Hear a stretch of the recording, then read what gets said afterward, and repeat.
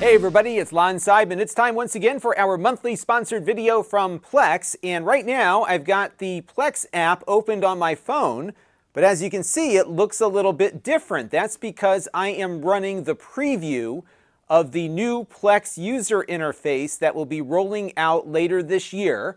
And you can participate in the preview and offer your thoughts on this interface. And if you don't want to do that, I am going to step through the interface in this video so you can take a look and leave some comments based on what you see here. Now, I do want to let you know, in the interest of full disclosure, this is a paid sponsorship from Plex. However, they are not reviewing or approving what you're about to see before it was uploaded, and all the opinions you're about to hear are my own. So let's get into it now and see this first draft of Plex's new mobile user interface. So we will start out here on the home page, and as you can see, we have our recommended section, and at the moment it looks very similar to what we currently have on the app insofar as what shows up in this space, but this will likely get updated with smarter recommendations over time. Now on the top we have search, we have casting, we also have a quick access to our watch list now just by clicking right here. And that will bring you into the watch list so you can go through what you have set aside to watch later. And you also have some recommendations you can find in here as well. And if we go over to the user section here, this is where all of your customization will show up. So I can adjust my profile, I can take a look at my friends, I can update what services I am subscribed to for further recommendations. And of course we have our settings and the ability to switch profiles in here too. So it is just a more smart layout here, especially at the top. But the big change here is how you navigate libraries on your Plex account. So on the existing Plex interface, what you've got on the mobile side is you have to go up here to the hamburger icon and then select which libraries you want to access. And then you've got more that live behind the scenes here too that you can then pin into that hamburger menu. What they're doing now with the new interface that they're proposing is that you have a library section here dedicated at the bottom, and when you click on that it will pull up whatever you had last looked at. So in my case, my movies folder on my Plex server here in the house. If I tap up here, I can select a different library to access, and it looks like by default all of the libraries that are on your existing server will show up on this list. And then if I go over to see all libraries, I can add additional ones. So if I wanted to add trailers from my friend's server here, I can hit the heart icon there, and now I have that on my favorite list. And if my favorite list goes too long, you can scroll it and you can pull it up here. And I think it's a lot quicker to just go up here or click down here and pick the library you want to watch and continue browsing there. And as before, you've got your browse options here. You've got all the filtering options that we've talked about in the past here. You can access your collections along with categories. So in many ways this is new, but it's also familiar because a lot of the conventions we're used to on the prior interface are accessible here.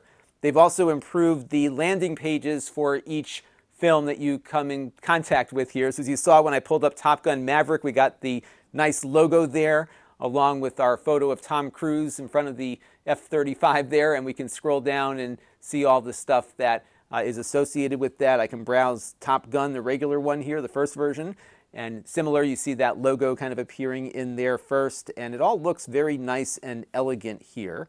And I think we could also take a look at the actors page too and see how that's changed. This might be similar to where it was before. This is in beta, so it's going to run a little slower, so it'll take some time for this to get hashed out into the final product. But I think you can see the direction that they would like to take here.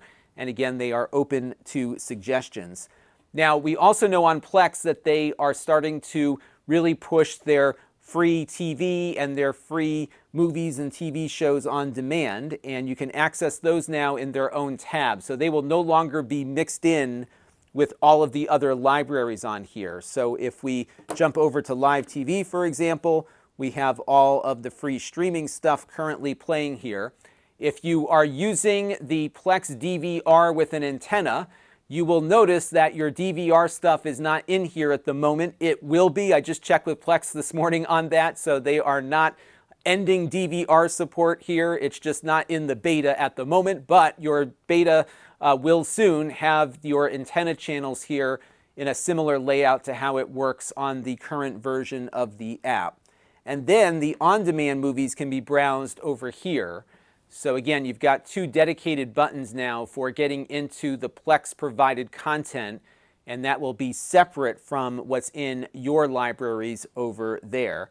And then on the end here, we have the Discover button, where you can go in and discover what other Plex users are looking at. You can also see activity from your friends here.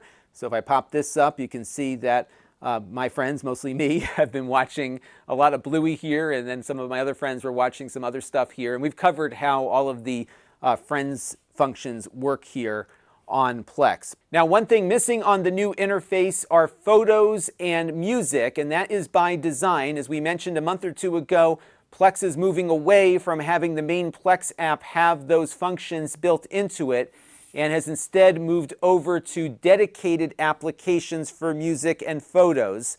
So for music, you have Plex Amp, and for photos, you have Plex Photos. And I've covered both of those apps in prior videos, and you will find those down below in the video description. Now, if you want more information on the new interface, you can head over to blog.plex.tv and read this post that not only talks about the release, but also the philosophy behind it and what they have planned for next.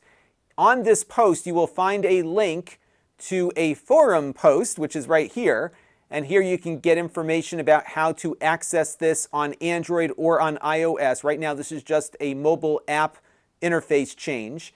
And you can leave your suggestions to the team in the forum here as well. So they will be certainly spending a lot of time in that forum, interacting with users, taking your ideas and integrating some of them into the interface. So there you go, a first look at a new Plex mobile interface, and we will be seeing more on this as things begin to roll out.